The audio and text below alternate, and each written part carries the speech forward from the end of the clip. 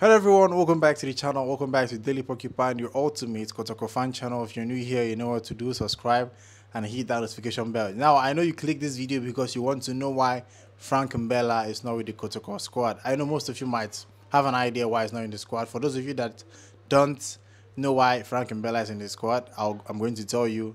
I'm also going to tell you why he hasn't been sold and why the transfer news rumors around him have cooled down. So before we get into this video, let's talk about the squad traveling to Benin for the first leg of the CAF Champions League against RC Kadiogo. So the squad, we have goalkeepers, we have Ibrahim Danlad, Moise Poati, Frederick Asare. Then defenders, we have Christopher Nate, Samuel Apia, Yusuf Mubarak, Andrews Apeu, Mohammed Sharif, Nicholas Osei-Bonsu, John Tedeku.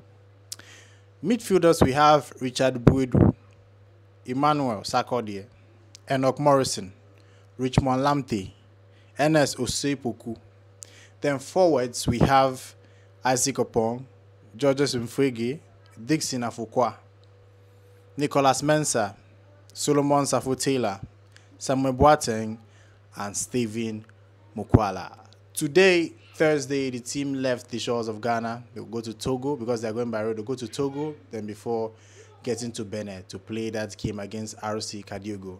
So I think it's going to be an interesting game. I'm hoping we beat them there. They'll come back to Ghana. We'll also beat them. Now, for those of you that don't know why Franck Etouga Mbella is not with the squad, Stephen Amankona is also not with the squad. Eric Zeze, the new midfielder we bought, the Ivorian we bought, is also not with the squad. I don't know about that, but as for Franck Etouga Mbella, I heard that he's not fit enough for the trip. If you are following my social media, you know that he recently began training with the team, but he's not fully fit.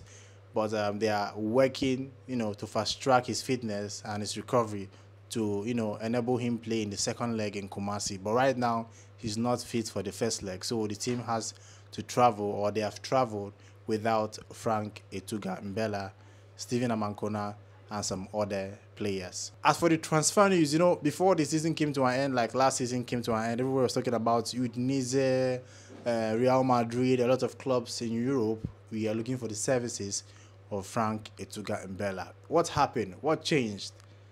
Why are no clubs coming to sign him? That is what we are going to talk right now.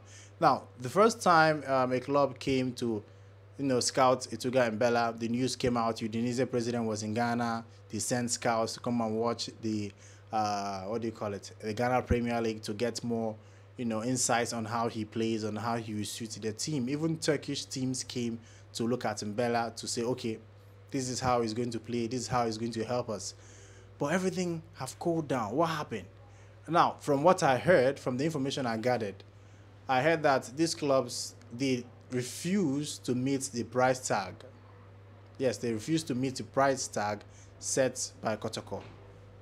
They want the player on loan. Some of them want loan with option to buy. A free loan with an option to buy, which means they're going to cover the wages of the player. Then if it's, good for them, then they'll pay Kotoko. You understand? Kotoko wants the money upright. The one that wants loan, Kotoko wants pay the money and get the player. So we get a replacement. Pay the money, get the player. Pay the money, get the player. But they are all not meeting the price tag. This price tag, I have no idea what it is. Being honest with you, I have no idea the amounts Kotoko are calling or mentioning for Franck Etouga Mbella.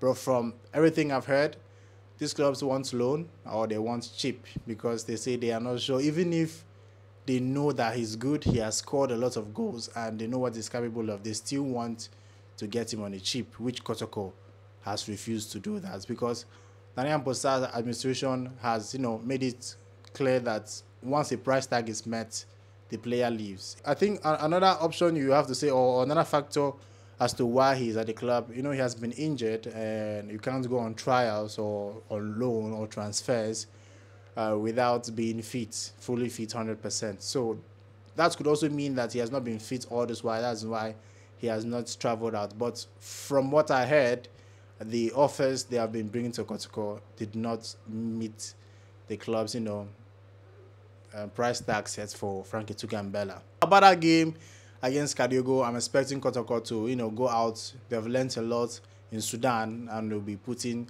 to test. The new coach, Seydou Zebo, will be, urging the boys, let's get a win in this first leg. In Kumasi, we are going to beat them. I know we are coming here not to lose, but let's try and get a win. Even if it's 1-0, there is no way I would say Kadiogo will come to Kumasi and beat Kotoko at the Baba Yara Stadium. Impossible. So let's get a win. And I think they are going to do that. So let's support the team online. If you can go to Benin too, no problem. Support the team any way you can. And I think we'll be victorious in this particular tie, the first leg and second leg, and eventually move to the group stages of the, CAF Champions League for the first time in how many years? I don't think I know the last time Kotoko played a group stage in the CAF Champions League.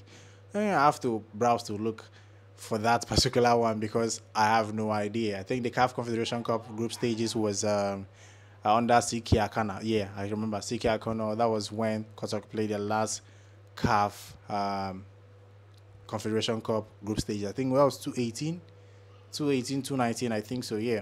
So that's basically all I have to say. I talked about the 21-man squad that's traveling to Benin for the Kadiogo game, and also talk about why Franck, Etouga and Bella is not with the team. He's not fit. I also talked about why he hasn't moved or been transferred to any club, despite the rumors and the buzz that a lot of clubs from Europe, all over the world, are actually interested in him.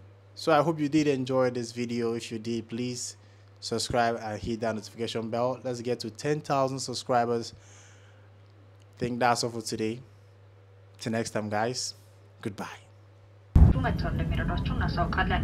ጉዟቸውን በሌላ በራ የምትቀጥል መንገደኞቻችን ተጨማሪ መረጃ ወይም ዳታ ካስፈለጋችሁ በታብ የሚገኙትን የኢትዮጵያ አየር መንገድ ሰራተኞችን እንዳነጋግሩ እንጠይቃለን።